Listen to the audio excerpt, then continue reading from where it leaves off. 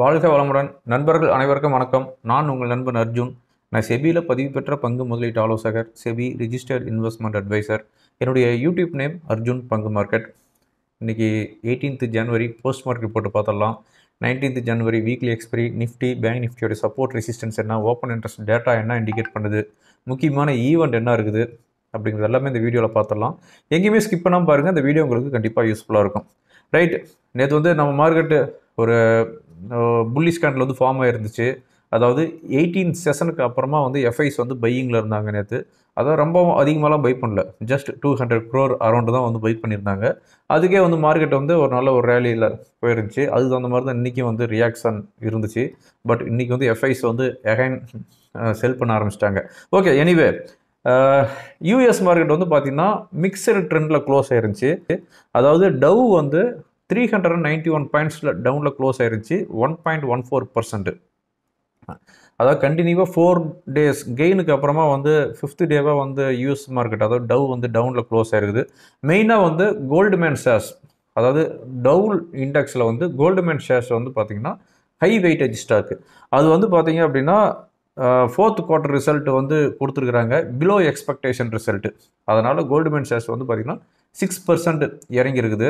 Tau இண்டெக்ஸில் high weightage ஸ்டாக்னா Goldman shares. அந்த Goldman shares பார்த்தீங்கன்னா second largest high weightage stock in tau index. ஓகேங்களா? அதாவது யூஎஸை பொறுத்தவரையும் ஃபைனான்சியல் இயருங்கிறது ஜனவரி டு டிசம்பர். ஓகேங்களா? அதனால் 4th quarter result below எக்ஸ்பெக்டேஷனால் 6% town. அது மட்டும் இல்லாமல் ட்ராவலர்ஸ் இன்சூரன்ஸ் அப்படிங்கிற ஒரு கம்பெனியும் பார்த்தீங்கன்னா பிலோ எக்ஸ்பெக்டேஷன். அந்த ஸ்டாக்கு 4% டவுனில் க்ளோஸ் ஆகிருக்குது. அதனால் tau index 391 points town. Nasdaq index 15 points ஹையில் க்ளோஸ் ஆகிருக்குது. மெயினாக நாஸ்டாக் இண்டெக்ஸில் ஹை வெயிட்டேஜ் ஸ்டாக் அப்படின்னா ஆப்பிள், டெஸ்லா அரௌண்ட் 1.5% ஹையில் க்ளோஸ் ஆகிருக்குது. டெஸ்லா பார்த்தீங்கன்னா 6% ஹையில் க்ளோஸ் ஆகிருக்குது. எதனால் டெஸ்லா ஸ்டாக் 6% ஹையில் க்ளோஸ் ஆச்சு அப்படின்னா சைனாவில் அவங்க டிமாண்ட் அதிகமாக இருக்குது அப்படிங்கிறது ஒரு ரிப்போர்ட் வந்ததுனால டெஸ்லா ஷேர்ஸ் 6% ஹையில் க்ளோஸ் ஆகிருக்குது. அதனால் நாஸ்டாக் இண்டெக்ஸ் பார்த்தீங்கன்னா 15 பாயிண்ட்ஸ் ஹையில் க்ளோஸ் ஆகிருக்குது, 0.14%. S&P 500 பார்த்தீங்கன்னா 8 பாயிண்ட்ஸ் டவுனில் க்ளோஸ் ஆயிருந்துச்சு. இன்றைக்கி காலையில் ஏசியன் மார்க்கெட் எல்லாமே பார்த்தீங்கன்னா மிக்சடு ட்ரெண்டில் இருந்துச்சு. ஹேங்சங் இண்டெக்ஸ் 100 பாயிண்ட்ஸ் டவுனில் இருந்துச்சு, ஆனால் க்ளோஸ் ஆனது 100 பாயிண்ட்ஸ் க்ரீனில் க்ளோஸ் ஆயிருந்துச்சு. ஜப்பான் நிக்கி மார்க்கெட் 652 பாயிண்ட்ஸ் ஹையில் க்ளோஸ் ஆயிருக்குது, அதாவது 2.5% ஹையில் க்ளோஸ் ஆயிருக்குது. எதனால் அப்படின்னா bank of ஜப்பானோடைய interest rate decision ப்ரீவியஸாக என்ன இருந்துச்சு அதே தான் வந்திருக்குது, -0.1%. அது மட்டும் இல்லாமல் அவங்க பாண்டு பையிங் கண்டினியூ பண்ணுவோம் அப்படிங்கிறனால ஒரு பாசிட்டிவ் கமெண்ட் கொடுத்ததுனால நிக்கி மார்க்கெட் பார்த்திங்கன்னா 2.5% ஹையில் க்ளோஸ் ஆகிடுது. நம்ம சிங்கப்பூர் நிஃப்டி 50 பாயிண்ட்ஸ் க்ரீனில் தான் இண்டிகேட் பண்ணிட்டு இருந்துச்சு, அதே மாதிரி தான் ஓப்பன் ஆச்சு. 18,100 நிஃப்டி ஃபியூச்சர் ஓப்பன் ஆச்சு. அங்கேருந்து பார்த்திங்கன்னா ஷார்ப்பாக ஏறிட்டே தான் இருந்துச்சு. லைக் 18,210 வந்துச்சு 11:45க்கு. 11:45க்கு 18,210 வந்துட்டு எண்ட் ஆஃப் த செஷன் வரையும் 3:30 மணி வரையுமே பார்த்திங்கன்னா 18,210, 18,170. ஸோ ஒரு 40 பாயிண்ட்ஸுக்குள்ளவே தான் ட்ரேட் ஆகிட்டு இருந்துச்சு. ஒரு அக்ரெசிவான ஒரு என்ன சொல்கிறது, ஒரு வைலண்ட் மூவ்மெண்ட் இல்லை. அதே மாதிரி பேங்க் நிஃப்டி ஃபியூச்சரும் பார்த்திங்கன்னா 42,400, 42,200, அதாவது வித்தின் 15 மினிட்ஸில் அங்கேருந்து ஒரு ஷார்ப்பாக ஒரு ஸ்பைக் ஆச்சு. 42,600 11:40க்குலாம் வந்துருச்சு. ஆஃப்டர் 11:30 பார்த்திங்கன்னா 42,500, 450, 550 இதுக்குள்ளே தான் சஸ்டைன் ஆகிட்டு இருந்துச்சு பேங்க் நிஃப்டி ஃபியூச்சரும். ஒரு ஹைலி மூவ்மெண்ட்டு ரெண்டு இண்டெக்ஸ்லையுமே இல்லை. ஓகேங்களா? இன்றைக்கி சென்செக்ஸ் 390 பாயிண்ட்ஸ் ஹையில் க்ளோஸ் ஆகிருக்குது, 61,045 க்ளோஸ் ஆகிருக்குது. நிஃப்டி 112 பாயிண்ட்ஸ் ஹையில் க்ளோஸ் ஆகிருக்குது, அதாவது 0.62% க்ளோஸ் ஆகிட்டு, அதாவது 18,165 க்ளோஸ் ஆகிருக்குது. நான் நேற்று, அதாவது 17th ஜனவரி போஸ்ட் மார்க்கெட் ரிப்போர்ட் நான் சொல்லியிருந்தேன். தேர்ஸ்டே நிஃப்டி ஸ்பாட் நான் சொல்கிறேன், நிஃப்டி ஸ்பாட்டு 18,400க்கு மேலே க்ளோஸ் ஆச்சு அப்படின்னா நான் புல்லிஸ் அப்படின்னு நான் சொல்லியிருந்தேன். அதே தான் இப்போவும் கண்டினியூவாக பண்ணுறேன். தேர்ஸ்டே 18,400க்கு மேலே க்ளோஸ் ஆச்சுன்னா, அதாவது 19th ஜனவரி, நான் புல்லிஸ்க்கு சேஞ்ச் ஆகிறேன்.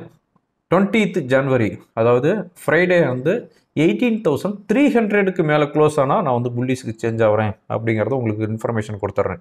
எதனால் இந்த 100 பாயிண்ட்ஸ் இமீடியட்டாக வருது அப்படின்னா, ஆஸ் பர் டெக்னிக்கல் சார்ட், என்னுடைய பர்சனல் டெக்னிக்கல் சார்ட் வந்து அது மாதிரி தான் இண்டிகேட் பண்ணிட்டு இருக்குது.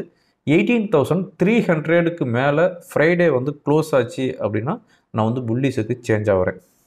உங்களுக்கு எல்லாமே தெரியும், 18,200 கீழே நான் வந்து பேரிஸ் ஆனேன். 17,770 அரௌண்ட் வந்துட்டு இப்போ அகைன் 18,100ல் வந்து சஸ்டெயின் ஆகிட்டு இருக்குது. பார்க்கலாம் இந்த 2 நாளில் வந்து அங்கே போயிட்டு மறுபடியும் அடி வாங்கிட்டு இறங்குதா இல்லை அங்கேருந்து ஃபர்தராக ஏறுதா அப்படிங்கிறத பார்க்கலாம். அதாவது இப்போ வந்து பட்ஜெட் செஷன் ஸ்டார்ட் ஆக போகுது. அதாவது February 1 அன்றைக்கி பட்ஜெட் வருது. நல்லா பாருங்கள், அதாவது இது வந்து ஒரு டெக்னிக்கலாக இல்லாமல் ஓவராலாக ஒரு காமன் மேனுக்கு என்ன ஒரு தாட் இருக்குமோ அந்த தாட்டு தான் நானும் சொல்கிறேன். February 1 அன்றைக்கி பட்ஜெட் வருது. இந்த கவர்மெண்ட்டோடைய, அதாவது பிஜேபி கவர்மெண்ட்டோடைய லாஸ்ட் பட்ஜெட், ஓகேங்களா. நெக்ஸ்ட் இயர் 2024 பட்ஜெட் வரும், அவங்க வந்து கொடுப்பாங்க. ஆனால் அது வந்து இன்ட்ரீம் பட்ஜெட். அந்த இன்ட்ரீம் பட்ஜெட்டில் அவங்க வந்து ஒரு நியூ அனௌன்ஸ்மெண்ட்டு, டேக்ஸ் ரிலாக்ஸேஷன் இதெல்லாம் எதுவுமே பண்ண முடியாது. அவங்க வந்து ஜஸ்ட் ஒரு இன்ட்ரீம் பட்ஜெட் தான் அவங்க வந்து கொடுப்பாங்க. இதுதான் வந்து அவங்களுடைய ஃபைனல் பட்ஜெட்.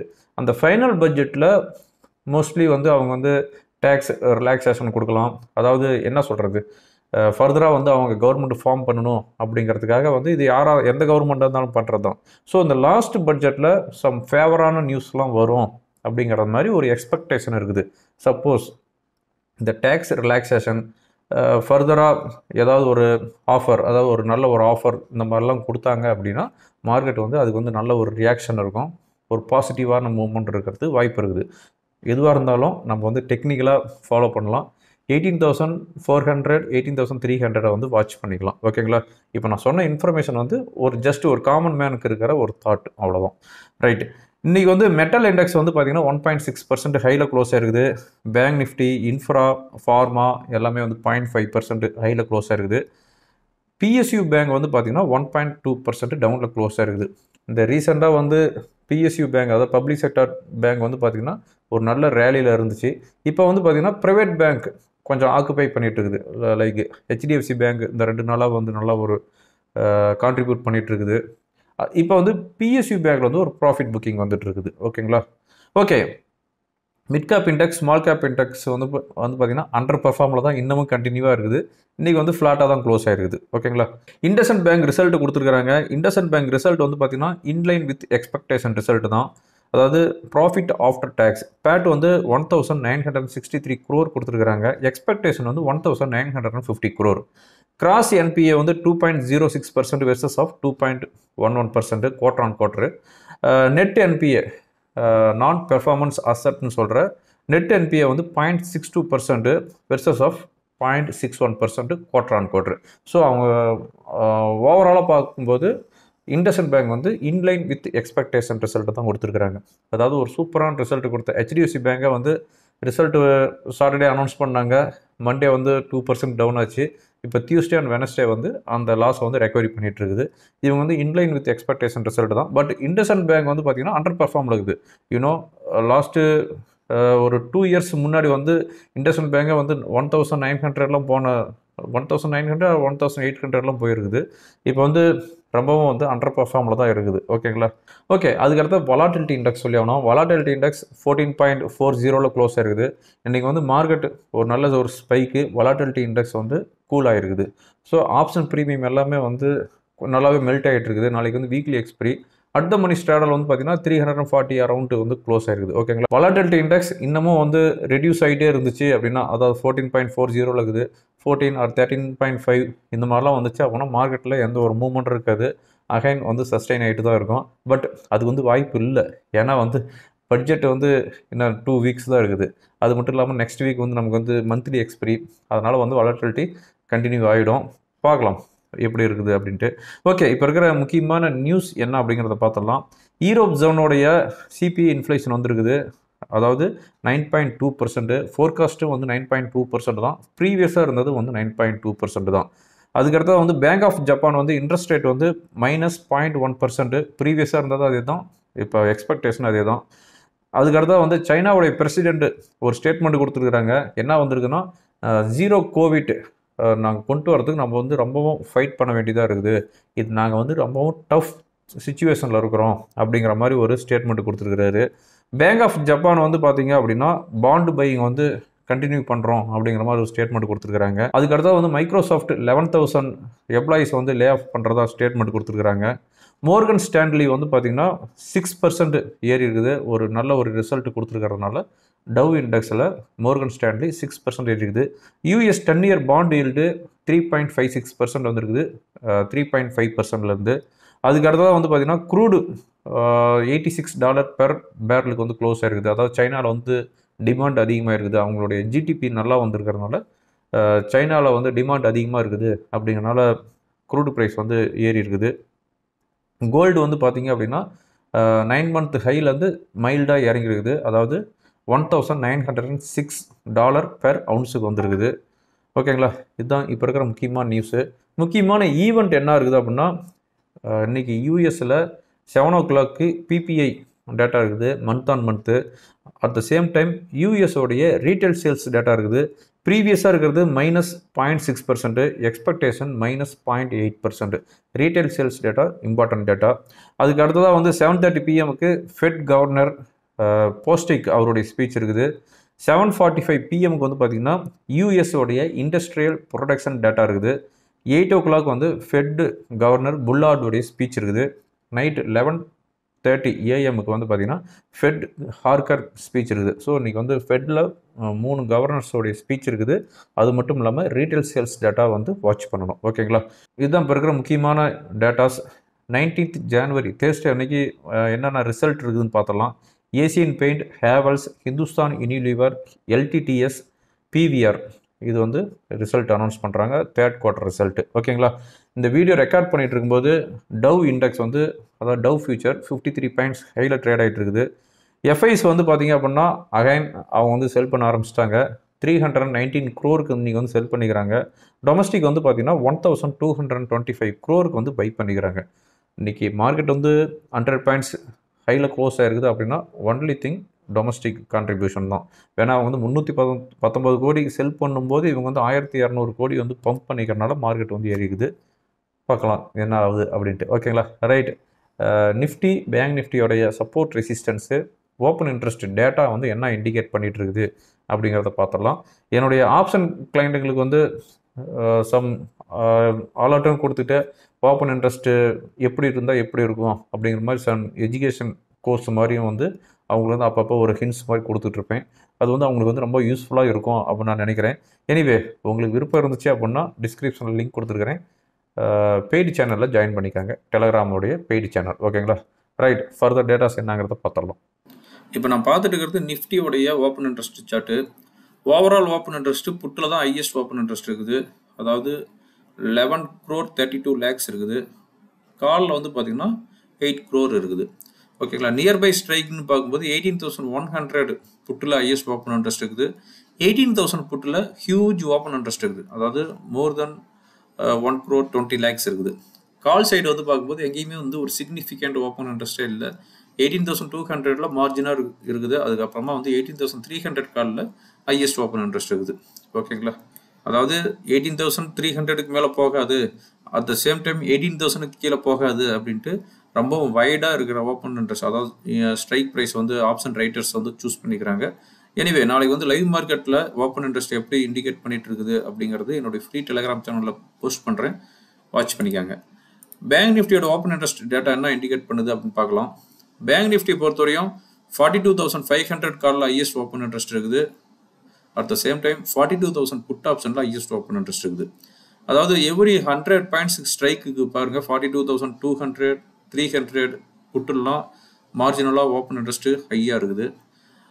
ஸோ நாளைக்கு வாட்ச் பண்ணலாம். 42,500க்கு மேலே ஸ்பாட் சஸ்டெயின் ஆகிட்டு இருந்துச்சு அப்படின்னா இந்த ஆப்ஷன் ரைட்டர்களுக்கு ரொம்ப ஒரு ட்ரபிள் ஆகிடும், ஃபர்தர் ரேலி வரும். சப்போஸ் 42,400, 300 வந்துச்சு அப்படின்னா இந்த 42,500 காலில் ஓப்பன் இன்ட்ரெஸ்ட் இன்க்ரீஸ் ஆகிடும். இப்போ நான் பார்த்துட்டு இருக்கிறது நிஃப்டியோடைய இன்ட்ராடே டெக்னிக்கல் சார்ட்டு, அதாவது 1 hour சார்ட் வாட்ச் பண்ணிட்டு இருக்கிறோம். நாளைக்கு ரெசிஸ்டன்ஸ் அப்படின்னு பார்க்கும்போது 18,200ங்கிறது ஒரு resistance S per open interest. 18,200க்கு மேலே க்ளோஸ் ஆச்சு அப்படின்னா தான் அதாவது 18,200க்கு மேலே சஸ்டெயின் ஆகிட்டு இருக்குது அப்படின்னா ஃபர்தராக ஒரு மூவ்மெண்ட் வரதுக்கு வாய்ப்பு இருக்குது 18,250. ஓகேங்களா? ஸோ 18,200 வாட்ச் பண்ணிக்காங்க. தென் 18,250, தென் 18,300. சப்போர்ட் பொறுத்தவரையும் 18,130. அதாவது ஆஃப்டர் 11 o'clock மேலே வந்த ஹை 18,130க்கு கீழே சஸ்டெயின் ஆகிட்டு இருந்துச்சு அப்படின்னா then will take next support 18,070. ஓகேங்களா? ஸோ இந்த லெவலை வாட்ச் பண்ணிக்காங்க. 18,130, தென் 18,070. 18,070 கீழே சஸ்டெயின் ஆகிட்டு இருந்துச்சு அப்படின்னா 18,000ங்கிறது நெக்ஸ்ட் சப்போர்ட். இப்போ நான் பார்த்துட்டு இருக்கிறது bank நிஃப்டியோடைய 1 hour chart. Bank Nifty பொறுத்தவரையும் நாளைக்கு ரெசிஸ்டன்ஸ் அப்படின்னு பார்க்கும்போது 42,550. 42,550க்கு மேலே சஸ்டெயின் ஆகிட்டு இருந்துச்சு அப்படின்னா தென் வில் மூவ் டு 42,700. ஓகேங்களா? 42,550க்கு மேலே சஸ்டெயின் ஆகிட்டு இருந்துச்சுன்னா 42,700ங்கிறது நெக்ஸ்ட் லெவல். சப்போர்ட் அப்படின்னு பார்க்கும்போது 42,350. 42,350க்கு கீழே சஸ்டெயின் ஆகிட்டு இருந்துச்சு அப்படின்னா then will take next support 42,120. ஓகேங்களா? ஓகே ஃப்ரெண்ட்ஸ், இந்த வீடியோ உங்களுக்கு ரொம்ப யூஸ்ஃபுல்லாக இருக்கும் அப்படின்னு நான் நினைக்கிறேன். யூஸ்ஃபுல்லாக இருந்துச்சு அப்படின்னா உங்கள் ஃப்ரெண்டுங்களுக்கு ஃபார்வர்ட் பண்ணுங்கள். தேங்க்யூ ஃபார் வாட்சிங். வாழ்க வளமுடன்.